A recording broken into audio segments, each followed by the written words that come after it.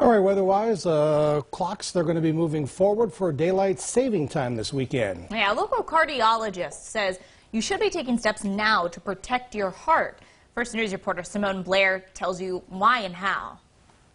Studies over the past year say a regular sleep schedule is key to heart health, which unfortunately many of us, don't get because of our work schedules and busy family schedules. But it is recommended that we try to get a minimum of 7 and preferably up to 8 or even 9 hours per night. With daylight saving time beginning this Sunday, sleep is especially important this week.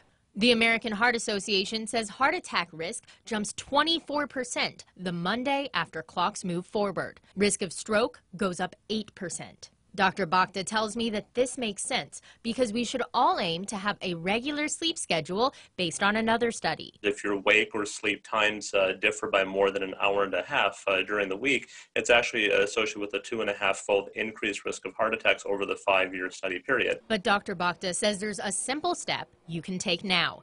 It'll help protect your heart.